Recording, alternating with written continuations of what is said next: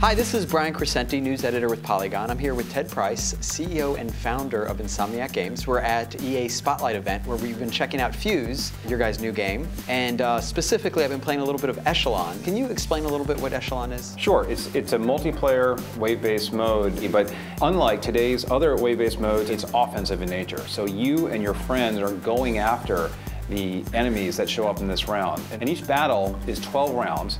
And each battle is also randomized because we have 6 different sub-objectives that could appear at any time during these big battles. I think people who are fans of Insomniac know that you guys love your weapons. You come up with some very unique weapons. So let's go through them real quickly. Well, each character has a fairly wide arsenal of weapons, from sniper rifles, shotguns, rocket launchers, flamethrowers, pistols. But what really differentiates each of these characters is that each one is equipped with something we call Xenotech. And each one has his or her own signature weapon. Okay. So Dalton has the mag shield that Dalton can hold up and move around with, but it also releases this kinetic blast of energy which liquefy any enemies that are nearby. Izzy has the shatter gun, and what happens is when you start firing the shatter gun at enemies, it crystallizes them, which is cool. Right. But better, once you crystallize one, it crystallizes any nearby enemies and creates this sort of tree of crystallized enemies that then can be shattered by either you or your friends. The other 2 characters, we have Naya Devereaux, who has the warp rifle. And what she can do with that is coat enemies with this fuse antimatter mixture and then trigger a singularity. So enemies will get sucked in and blasted apart.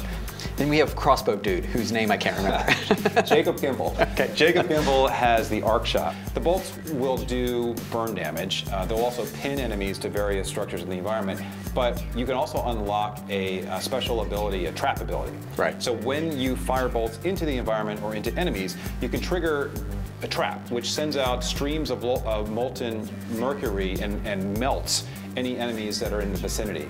Another layer to the weapons are that they also augment one another or can. So can you kind of walk us through that might work? Yeah, these weapons are designed to work together, and we spent a lot of time experimenting to make sure that players would feel compelled to combine the abilities. So if you have a friend who likes to play the tank role, you can have him moving ahead with a shield, which first of all protects everybody, but you can be hanging behind him as, say, Jacob, and firing your bolts through the shield while remaining protected.